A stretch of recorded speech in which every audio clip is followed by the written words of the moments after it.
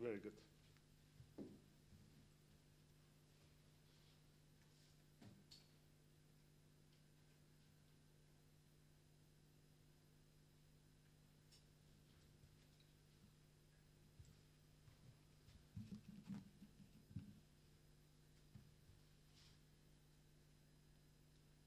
Okay, I think I'm going to start with the background to this panel as we sort of leave some time for other people to join and come back from lunch. Because be warned, this is a panel with a background. So there's a bit of a story behind this.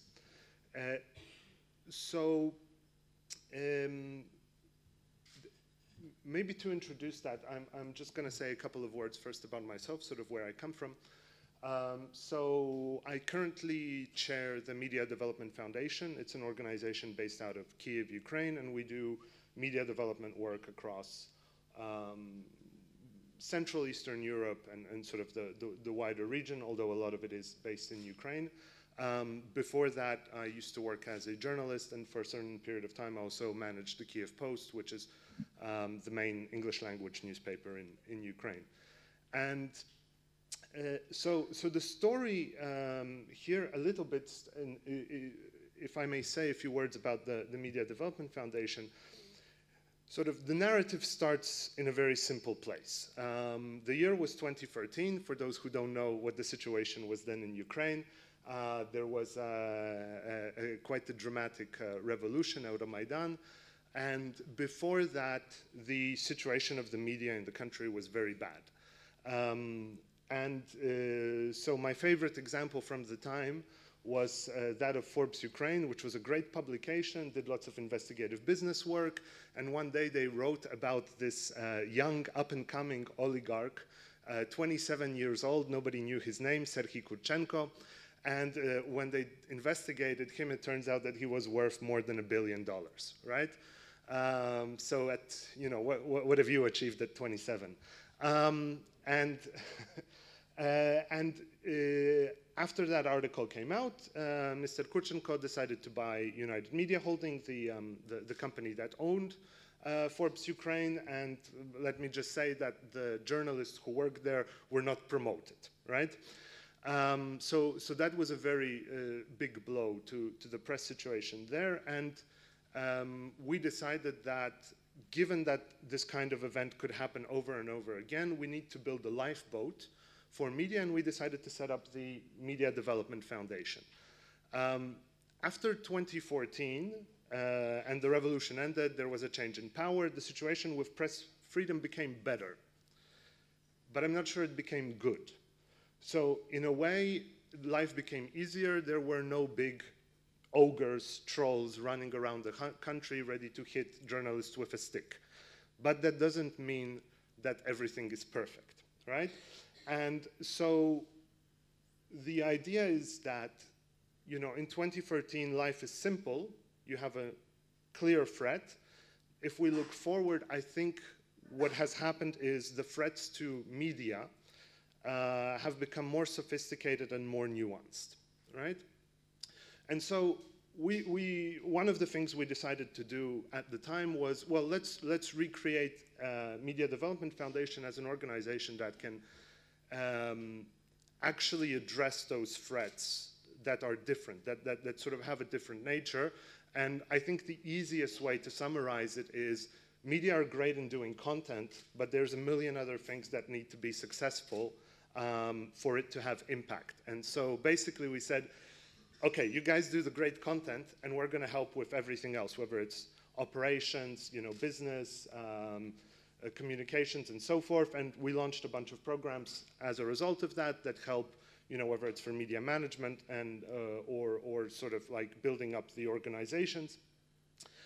And lastly, and here is where we get to the topic of discussion of today, we started a discussion with several media based around Europe of, well, what are the things that are actually holding us back from achieving impact, right? I mean, you have the sort of brutal, unsophisticated oppression of media, that's kind of one thing, right? But what is it that sort of holds us back when you have a great piece of content, you have a great investigation that's produced, and nothing happens? And I think that is something that everyone in this room is familiar with, a great story that fails to lead to change. And so we started to talk about this and what are the actual drivers? What is actually leading us to fail to achieve this impact? And one of the big things that came up was, well, unfortunately, people don't really trust media, right? And so there's been a lot of discussions about this, and a lot of solutions have been proposed. I'm really happy to have 3 great panelists today who have all sort of tested different approaches with their media organizations. And we'll get to that in a moment. But I think just before we jump to that, I think what happened was, you know, we first need to start out with the question of why do we actually have this rift, right? Because if there's a danger that we face as journalists, it's having strong opinions straight away color our answers. Of course, if anyone has ever been an editor, you know what that is. You sort of see what the answer looks like and you try to tell your readers that this is the content that you would like to consume. I think that kind of thinking tends to permeate all of our other activities.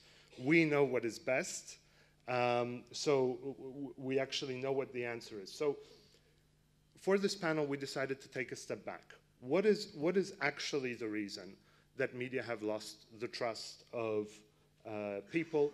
And we basically came up with this framework. And so we know that the trust in media is low. It's comparable or slightly above political institutions in most countries, although there are quite significant exceptions. We know that the drivers are complex, right? There are political attacks, there are attacks from criminal organizations, people do black PR against media, but there are other stories as well. You know, the fact that people are overloaded, desensitized because of the way we consume social media is definitely part of the story. What we have done wrong as media is also certainly part of the story. And we know that without trust, we cannot actually, you know, achieve the consequences that we want to achieve. So, opening up the discussion, I'd like to ask 3 questions. You know, one is, how did we get there? 2, what works and what doesn't work? And what is the path forward? What is a solution that is realistic, can be replicated, and can be scaled? Before, just 2 pages with a few statistics, because you do need them in any presentation. So just to prove that the situation is quite complex, you know, why have people started to consume less news? You know, why are we losing out to the Netflixes, to coloring books, to all of the other things that grab people's attention? Well, there's a couple. People say that it's too depressing. There's too much agendas, too much bias, and we don't know what the real story is. News is over-analyzed and over-sensationalized. And overall, there is a perception that quality has gotten worse, although that is one of the lower things. What we also know is that this has a strong relationship to the well-being of our countries. So it's a little bit far away, but basically on the left-hand side, you have trust to media, and on the right-hand side, you have trust to governments. And if we look at some of the countries that are currently facing various political challenges, we also see that they face the challenge of trust in media. To give you a few examples, the United States, Poland, Hungary, represented here today, Ukraine as well, although it doesn't figure, are all in the bottom left quadrant. I think Britain is over optimistic, but these are numbers from 2017. My hunch is that is probably at the very bottom right now. So, a complex question, but some great insights from the panelists. And I will move over now, and maybe if we can start with you, Anna. So the question that I would ask, can you sort of introduce your organization and say a few words about why you think that the trust in media is so low? What is driving it? Thank you, Jakub, for introduction and for making these questions. I'm introduced here, Slidstvo.info. It's Ukrainian investigative agency. We are publishing online. We have a website. We're publishing print stories, online stories, and we are producing documentary investigative stories, like big documentaries about crimes, about murders, about big corruption. In the past, we had weekly TV program, investigative TV program, but we decided to change format for long investigative stories, documentaries, because it's for us it's possibility to introduce problem deeper than short stories for weekly TV program. So as investigators, as journalists who work with this corruption stuff, with big and loud murders, crimes, we know what is it, how important to have trust. We know how it is important, and we know how many attacks, how many people we have who against our work, who try to destroy our reputation. Thank you, Jakub, that you introduced situation in Ukraine, so I will not waste time for this. I mean, 5 years ago, before revolution, we had situation where authorities, when president, prime minister just ignored our investigations. So we just lived like in parallel worlds, and they just ignored all our findings or our investigations, so they just pretending that we are not exist. So we didn't have fight, we just lived with our small audience, they lived with their bigger audience. After things changed 5 years ago, and new authority, as Jakub mentioned, situation with freedom of speech, media freedom in Ukraine is much better now. But for these 5 years, we as journalists got new experience to fight with politicians on Facebook, online harassment, online fighting. So it was new for us. First time big scandal was when we published Panama Papers, because I think that many of you know that we found our current president, Petro Poroshenko, in Panama Papers. He is owner of, he created offshore company when he already was in presidential position, and for sure anyone knew about that before we published that. And it was very big fight on social networks, on Facebooks, by his fans, Poroshenko's fans, and by president's team.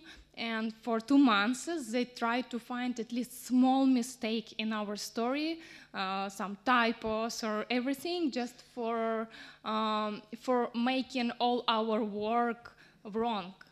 And it was fight for 2 months, and it was really hard. And they, by that campaign on Facebook, I think that president's people changed opinion of some people, of journalists, about us, about journalists, that we didn't work good, all the stuff. So it was first time, it was 3 years ago, first time then when we realized how that our task not only publish story, our task to force to support our story after publishing, because after that we realized that it will be attack against us. They will try to find something personal, they will try to find something, some typos, some mistakes, everything just for making reputation of our agency bad. So now when we publish something, we are preparing. Sometimes we even have brainstorms in our agency for trying to predict what attack will be, what weak stuff we have in our investigations. So I understand that the problem with trust in Ukraine, it's more important now. On one hand, it's good that authority is not ignoring us anymore. it's good, we have fight, yeah. But on the other hand, it's very easy in era of social networks, it's very easy to destroy reputation by small things. And we should be ready every day, every minute for fighting, for fighting with people who try to destroy it by small things. And for us, really, for our agency, for Ukraine, we are trying to, we have fact-checking people who make fact-check of every story. Every number, every name, everything we mention should be confirmed by documents, because we don't want, because of one small mistake, to give people who are against us, to give them possibility to destroy all our story, because usually we work for months for our stories. And one of, I think that I will talk about it a little bit later, one of our own way for making trust with audience, with people, is offline events. We make a lot of festivals, we make releases of our documentaries around Ukraine. We meet with people, we discuss with them. If we have, like, just last week we released big investigation about murder in Ukraine, murder of civil activists. It's a very big story. And we released it in Kyiv, in 3 more cities, and we will release it in other cities. For us, it's very important to meet with people. Even if it will be only 20 people who come to talk with us, they will know that we are real people. We are just real journalists who just want to find truth. So that we just, we are not for money, we are just for fighting truth. We are investigators, we are journalists, and we meet with people. Sometimes we argue, sometimes we are going for beer after this meetings, but for us it's very important, and I think it's for audience very important. If it will be not a lot of people, anyway, in the end, we will know that we know our audience, we talk to people, and I hope that it works. Thank you so much for sharing that, Anna. I would love to come back to a couple of these points, because I think, one thing that you mentioned is there are these huge social media risks which require a lot of defensive work on behalf of media organizations. But one way to get around that is by building these sort of personal connections and showing the media, the journalists, as sort of, full people. But let's get back to that in a moment. First, I'd like to move to Tamas. So, Tamas, you work in a country which is, at this point, I think, a little bit notoriously famous for the difficult media environment.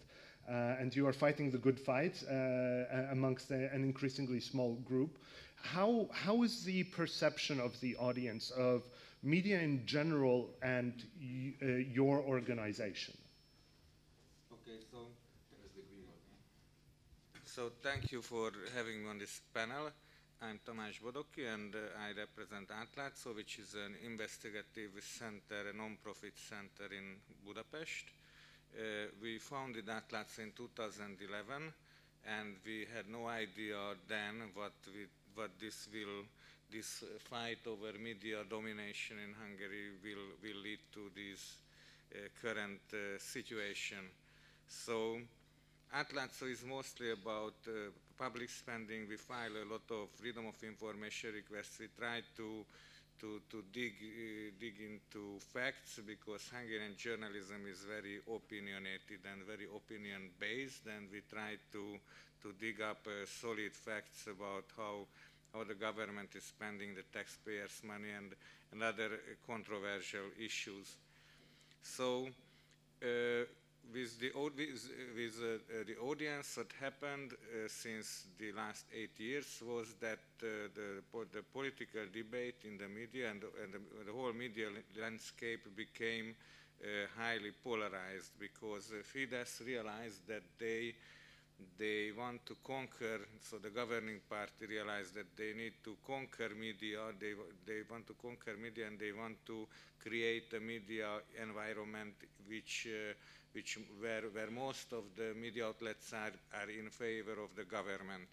And slowly but steadily they buy outlets, they establish new outlets, and they spent a huge amount of taxpayers' money so-called governmental information campaigns to fund these new outlets, and these are really astronomical numbers. So, like in 2017, only one campaign, the Stop Soros campaign, costs 41 million euros, and they are running multiple campaigns a year, and all these campaigns, of course, carry the political message of the government, but at the same time they use these campaigns to fund the loyalist media. And what happened was that the audience got very polarized. Either some people get very angry about the government conquering the media and silencing the critical voices, and others who support media, they believe all the lies and half-truths which are spread by the pro-government media. So in our case, we started out that we want to be non-partisan. We are non-partisan and we are not taking sides, but the government keeps calling us an opposition organization, political organization. So they try to push us into a corner where the opposition parties are, and so the government handles independent press like a political entity, like an opposition political entity, and we get a lot of smear campaigns and so on, which creates two effects. One effect is you get a lot of hate mail and comments on your website that you bastards and so on, but the other side of the story is that a lot of people who don't like what the government does with the media start to support independent media more actively. So when first in 2014 the government attacked the critical NGOs and the media, we started to advertise that if you want to keep us going, then please not only like or share us on Facebook, but also you should donate. And this was a very successful message, so people started to donate significantly more after, and we rely on a very large percent of our budget relies on crowdfunding. So people started to donate more, and this was so successful that now practically all the remaining independent media in Hungary started crowdfunding campaigns, even the for-profit ones. So market-based media outlets also started crowdfunding campaigns and saying that the government that they need this money to withstand government pressure. What shows that this kind of communication was successful. Mm-hmm. Okay. Thank you very much for sharing that. So I think, you know, what I see is that in a country where, you know, an overwhelming majority of media outlets have been captured, you have a small group of sort of resistors who have managed to use the pressure in a sort of almost a jujitsu move of, okay, well, if you attack us, well, that means that we're actually worth supporting. And what you have managed to do is build on to that, essentially a support model. So for a little bit of context, I actually had a discussion with your CFO, Christina, a couple of weeks ago, and I was very impressed that you have over 60% of funding coming from supporters, half of them recurring. So for those who follow sort of media monetization models, those numbers are very impressive, especially for an investigative outlet, which is not sort of, you know, doing the sort of day-to-day work, but more focusing on big investigations. So let's come back to that in a moment. I'd like to take that idea of, you know, the idea of actually reaching out to people and you know, and building this relationship, which is also financial, right? There is also that element which is very important. Jakub, first, if maybe you can tell us a little bit about Outriders, because I think you've sort of approached the problem in a very novel way, building a network, building a publication that is sort of membership driven. How have you sort of approached this challenge of building relationships at a time when trust is a difficult issue? Okay, so first of all, I'm the second Jakub on this panel, so you can call me Kuba for the next 30 minutes to avoid confusion, because I'm getting confused. Very myself. good name, by the way. It's a good job. Yeah. So hi, my name is Jakub. No, my name is Kuba, sorry. And yes, Outriders, we started in September 2017, and we are an online publication which covers global issues which have local impact. So when it comes to topics, we focus, well, at least we try to focus mostly on topics related to migration, environment, or technology. And we also release, besides doing lots of interactive stories, we also release a weekly magazine as a newsletter, which is read by over 15,000 people currently. And so yeah, I mean, we had a couple of problems which we tried to solve before Outriders was born. And I actually have to say that you were a great inspiration. We met 4 months before Outriders was officially launched. And when I saw that, you know, and don't take it the wrong way, when people in Hungary can do it, then we also can do it, because we tend to look at US startups or Western Europe startups. But in our region, the situation is much more complex on many levels, when it comes to politics, when it comes to financial capacity of the society, economy, and so on. So we have to take that into consideration. And I think back then you had over 3,000 supporters who supported you financially, with 3,000 hoofs. Am I correct? Yes. 1,000. 1,000. Yeah. Okay. It's in thousands. It's that currency in thousands.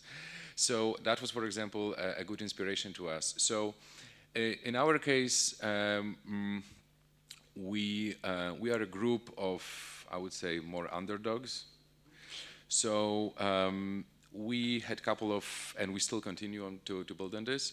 So one thing is that we really wanted to get out in the open and to have a lot of live interaction with people. And you also said that, offline events. So for example, when Outriders was launching, there was like a huge party organized for this. Lots of people came. And this is the moment where we initiated our crowdfunding campaign. So we started with the crowdfunding campaign. Just before the campaign, for 6 months, we did showcase stories, 5 or 6 interactive big stories, basically to show what we want to do, how we want to work. And we said, okay, this is what we did in our volunteer free time. And now we need some capital, basically kickstart. But if you give that, if you would be willing to donate us, this will happen. And that campaign lasted for 40 days. It was the worst 40 days of my life, but it ended with a great success, with 106 or 8%, and we managed to crowdfund 86,000 złotych, which is roughly 20-something thousand euros, more or less, and that gave us initial runway. But most importantly, that gave us 637 people, who are still with us. With whom we work closely, who were really engaging in the campaign, who really were really engaging after the campaign, and our, let's say, initial community. And the more we are what, 15 months after that campaign has finished, the more I value the aspect of getting those people, building relationship, building a brand, than just the financial aspect of it, because we have been to 3 meetings where I talk to someone and try to pitch Outriders, and then someone says like, but I donated to your campaign, so we'll work with you. And I'm like, oh, okay, I didn't know. So you may discover that people who support you are really in different places. So that was basically the initial. So one thing is the events. We've also had lots of, we were doing exhibitions. So trying to put stories as exhibitions, some workshops. We have another meeting coming up at the end of April with the community. So that is one thing. The second thing is really showcasing the process of how we work on a story. So my colleague Rafał is here, and Marcin, they work on a story which is called Zones of Fear, which is basically, it's a fact-checking / interactive story about where we try to, I mean, in Poland, there is a lot of narratives done by more right-wing media that there are parts of, I don't know, Paris, Malmo, Brussels, Duisburg, which are occupied by the Sharia law and something in this narrative. So we are just fact-checking it, providing a story. And actually, what is a great discovery, I think, people are really engaging within the process of it. So we announced that, for example, we are sending reporters to Malmo. This is what we plan to do, but maybe we are wrong. What is the idea? People feed into this. And this is a story which is also I mean, it is not provocative by our intention. It is a topic which is, in general, generating a lot of emotions. So it's getting a lot of traction. So including people. So when you have a story process production, we try to make as much of it as open and public and inclusive in different parts. So it's not only that we work in secret and then we just publish, hit the publish button, and then they're ready to receive awards. You know, it's more like from the initial idea, we try to and we use simple tools, you know, through it. You know, like Instagram stories, our fan page, Twitter, but most importantly, I think, which is in our biggest when it comes to relationship building. So one thing was that pool of people who trusted us in the campaign, 637. The other pool is that the magazine, which we release every Friday as a newsletter, because every week there is a direct contact with us. And the first part of it, there is in the magazine, which is, I think, no, they just finished it working, which is, Grzegorz is also sitting there, who writes the stories. There's 8 stories, and that's usually something between 10 to 12,000 characters. So that's a big email you get every Friday from us. But the introduction is very personal. So we have, for example, in our, let's say, relationship strategy, we have said that we will be saying per you, which in English is not a big deal, but in Polish language it is a big deal. In English I would say like, hey, how are you? In Polish I would go like pan pani, which is like hello lady, but you know, so hello mister, which is like this. There is a barrier, so if you go directly per you, it's the distance is much closer, for example. So, and we were really thinking about such things, and that part in the newsletter is something where we share, like, we are happy that we are in Perugia, for example. You know, we have this and that session, for example, or that something maybe is not working, something is working. So it's not only, you know, about how great we are, but how human we are. And that is very important to remember. So it's not only that we blast people with our success. It's more like we try to be as normal as it gets. And that really works, because on occasion we ask people for help and they help. Whether it's, this is an important story, please can you push it forward to your friends and so on. Whether it's like, we could use some money, or I don't know, stuff like this. It works. And I think it's a combination of like being as human as possible. I know it sounds silly, but the example is that this is really sharing this. Being really active in offline space, because thousands of followers are nice, but I would always trade this for 100 people in a live meeting. Because it's a totally different relationship. And the other thing is, I think that it's in this relationship with our readers, we don't think we have to be liked or loved. It's more about getting some kind of a respect. So, because this is, I think, for us as journalists, we do stories which actually in many cases piss off people, you know, because they contradict their beliefs, they present the facts which make them unhappy. So this is, we are not there for the love, just more for the respect. It's cool that if someone loves us, but at the end of the day, it's like whether we can have a conversation, because in many cases we know we have people who disagree with us. So this is important, I think. Okay. Thanks a lot for that, Kuba. So a lot of things, and I think we do hear quite a bit of overlap. So there's an element of, you know, having to show journalists as humans and sort of showing the more personal touch. There is an element of reaching out through electronic means, and then actually the conversion of getting people to fund your media is almost as it's not just the financial part of the story, which of course is great, but there's also almost it sounds like there's a psychological element of, I have supported this media, so it sort of it cements that feeling of, I do trust them. One topic that I wanted to touch upon a little bit is, you know, what are the risks, and sort of what are, you know, the challenges of this kind of outreach. You know, one of the topics that has been raised in recent days, and I'm actually curious to test the crowd a little bit, how many of you, hands up, have followed the latest news with The Correspondent? Okay, so relatively few. Okay, so I you know, maybe just to give a brief summary. The Correspondent, very successful membership-based project based out of the Netherlands, had a crowdfunding campaign that was driven by, you know, quite famous, sort of prestigious ambassadors about moving to the US, and recently had a bit of a challenge around the perception of, are they actually fully opening, you know, the same kind of operations in the US, or is it just an expansion into the English language markets? And I think, you know, sort of without deep diving into that too much, I think, you know, what came out of that is a certain portion of people felt disappointed when they found out that a huge crowdfunding campaign would not lead to a massive expansion into the US market, but rather a just general expansion into the English language reporting.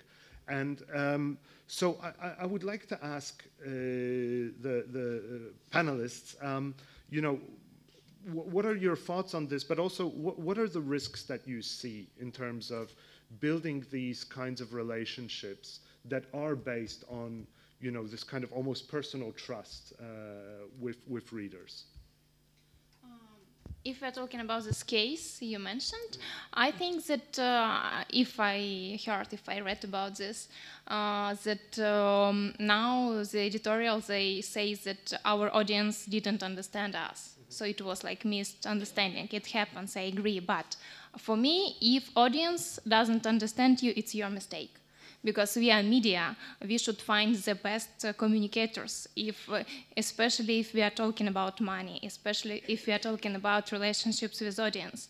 So if audience, a lot of people understood that they will open office in the US, yeah?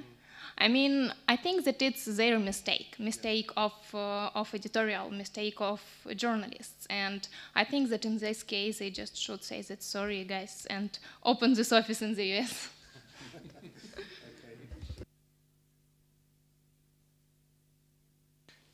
In our case, we had a funny story that we did an article on a certain company which did something wrong, or there was some shady story about the company, and then the head of the company and the owner of the company started to call me that, oh, I'm your subscriber, how come you write something?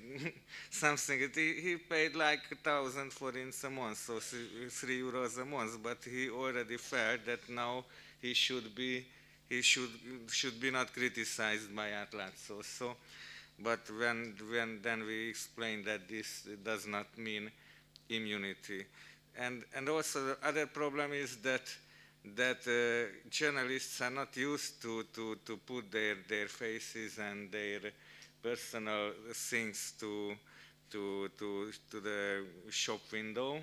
So some journalists are not willing to do like fundraising speeches or fundraising videos and so on. And on the other hand, the other problem is when some journalists get so much involved into this self-marketing that they forget they also should do some journalism work and not only self-promotion. So this represents a lot of challenges, but still, I think we made a very good decision when we decided to campaign for micro donations. I mean, it's like a topic number one here, but I mean, in Perugia. So in our case, there's a couple things. So one is that when you do a crowdfunding campaign or any campaign, there's some kind of a promise made. And you have to deliver on that promise. And what happened, I think, with the correspondent case, it was that a different understanding from the editorial team and from the community team what that promise was. So, I mean, when we finished our campaign and we just had, we narrowed down a set of mistakes we can make, but two were killer ones for us. One was like a big journalistic mistake as a young startup, which was like going crazy on values. And the second one was not deliver on the promise what we have built into the campaign. And before the campaign, we have spent a lot of time trying to be really sure that what we are promising is very clearly visible, and that it is provided so that we can say yes or no, or 0-1. So we will do a story on elephants, story done or not. You know, just so we can later on, at some point after the campaign, we can say, okay, job done, here is everything what we promised, and it is done.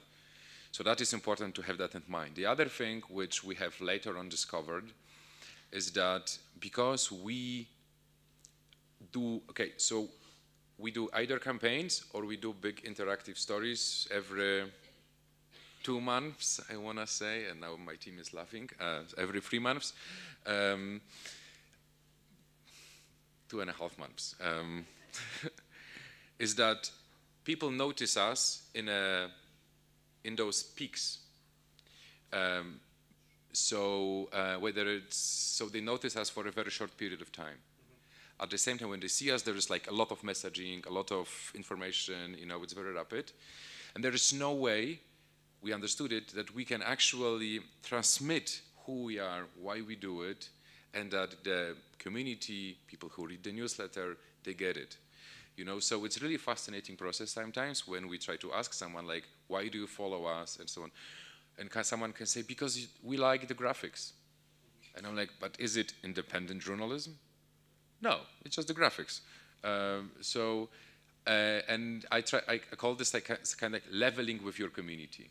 So like trying to understand what others think about you, because that can help you then understand like, oh, maybe we have actually screwed up our communication, or there was some mistake, maybe we used some word which allowed too much imagination. Because, you know, in every campaign you put some things into imagination. That's how campaign works. Campaign is like a trailer to a movie, you know, and we have seen like good trailers in many cases and very bad movies after it. So we have to be very sure that the trailer is not better than your movie.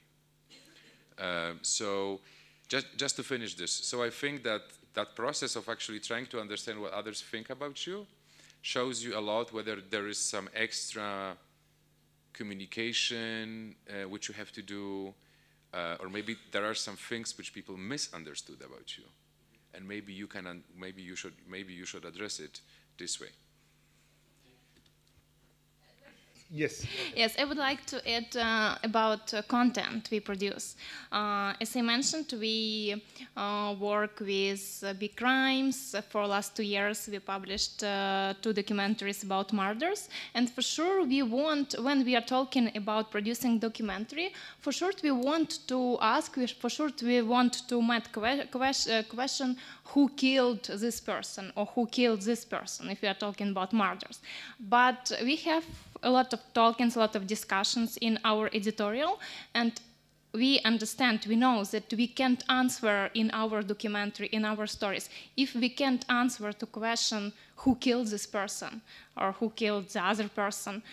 We shouldn't confuse audience. We shouldn't promise them in our stories, in our content, answers we didn't, questions we didn't find answers. We should be clear, we should be honest. If in these 2 documentaries I mentioned, we figured out that police and security service and prosecutors didn't do their work good enough. So it was, in general, it was our findings. For sure, we wanted to tell audience from our documentary, you will know who killed this person. But we didn't find this answer. So we should be honest with audience, with stuff we do, with stories we do. We should set only questions we really answer in the end. It's very important for us, and I think for journalism in general. Thank you for that.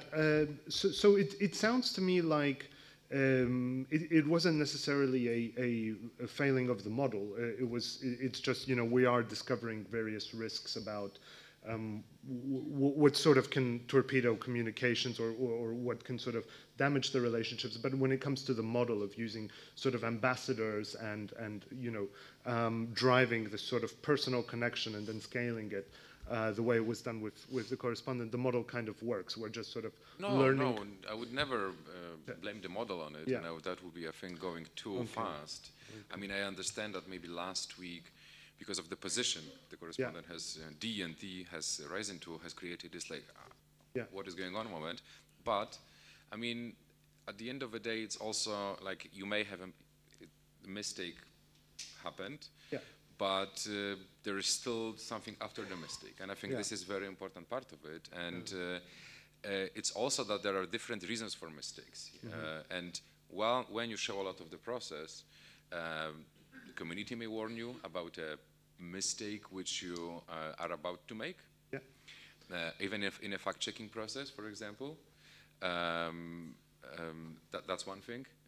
The other is like we've only by accident, I remember we've had a little piece about New Caledonia, and all of the sources were saying A, and in the community we've had a person who was actually doing some work in New Caledonia, which is like virtually 0.01% chance, and that person told us basically that is something different.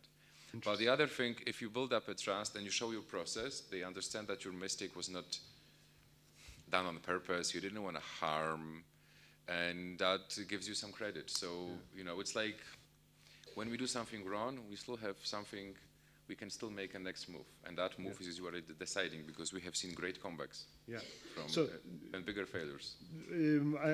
I think that's a great point, and you know, we are still very much in a learning phase of sort of rediscovering how media should work. I'd like to open the discussion if there are any questions from the audience. I have a couple of my own, but I do want to give other people a chance to talk. Okay, great. I'm actually very happy because I really do want to ask one.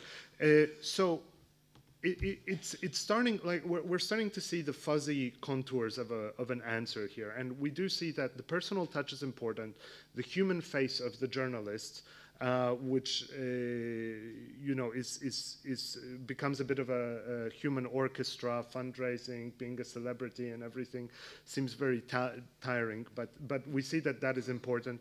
We see that the multi-pronged approach of using, you know, multi-layered electronic but also offline communications is critical. This sounds like an answer. How is it scalable? Because it feels like a lot of legwork, right? And it feels like something that's very tiring. You know, how can this be accelerated? Sorry for the light question. Go ahead. Basically, as I told you, in Hungary this happened, that this small-scale support campaigns were adopted by larger media organizations like Index or HVG, so real big newsrooms adopted this model, and they were able to raise a significant amount of money. So it seems that it does work, but maybe it requires a hostile political environment when people really care about the remaining free media outlets. Okay, so that's slightly pessimistic, but I do see the point. You essentially use the state pressure as a trampoline. Okay, Jakub, Kuba, you look like you have some thoughts. Too many, actually. Okay. No, I mean, I don't know, to be honest. That would be my answer. I mean, this is something what we are strangling. This is something what we want to do personally because of the problems we want to solve, because of the mission we have settled as an organization. And I of course, dream about it, that it's going to be successful. Whether it's going to be like this or not, I don't know. I mean, we see also that, you know, a lot of big mainstream media, I mean, is really looking at us. And they're really adopting the model. I mean, there was 2 or 3 other crowdfunding campaigns also done after us. So, you know, we are a very small organization. Whenever I like say in the session, I try to like pretend that everything is strategized in our organization and we have processes for everything. Well, we have no, it's basically one big chaos. Just, you know, sometimes it's calmer chaos and sometimes it's just a storm, basically, you know, because we are flexible, we have to try new things, we move fast, we don't break things, but we move fast, and so far we are happy from where we are, but we still have a huge road ahead in terms of like convincing people to stay on us. In our case, we have chosen to be non-partisan, which if we were partisan, we would probably be already on break-even, strictly financially speaking, that we have chosen to say good words about journalism, so, and be very positive towards journalism and show its importance, because it's very easy to say like mainstream media suck and also run on this as an enemy. So we have done everything we could to limit our chances, frankly speaking, but it's because we are trying to attract both sides of our polarized and partisan society and build on something which can create a debate. And whether it is achievable, we will see in probably 2 or 3 years. I hope it is. Yeah. Yeah. Okay. One more, unless anyone else wants to ask, because I still have a few.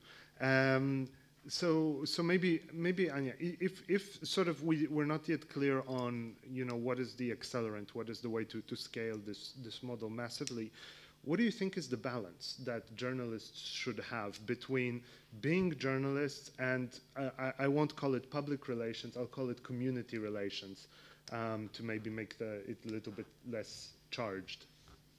I think, unfortunately, I don't have answer, and I don't think that anyone has answer, because it's in every case it's different. It depends on a lot of things. But now we know, after bad things happened with Slidstvo, with media in Ukraine, that we have to defend our work. We have to talk about work publicly, not only publish product. We have to defend. We have to talk with audience, and as much as it possible.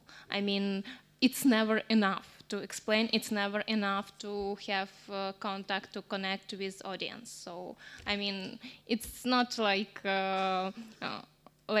model we can use. We should look for better and better and better and better. Fantastic. In that case, let me just summarize a little bit, because I think we have uncovered some of the questions. So if we look back to what we were aiming for, no, I can't do it here. Anyway, we were looking for a solution that is realistic, replicatable, and scalable. I think we have one that is realistic and one that can be replicated. The question of scalability is still something that evades us. Now, just a little bit of shameless plugging, sorry. We do intend to continue this discussion, so for those who have an opportunity, you will get to see the same people and a few others at Mezhikiria Fest in Kiev. The idea is that now we will basically test these models and sort of try to develop learnings and best practices that can be actually shared with people to accelerate this process, and hopefully look for that mythical beast of a realistic working model that can be scaled easily to larger organizations.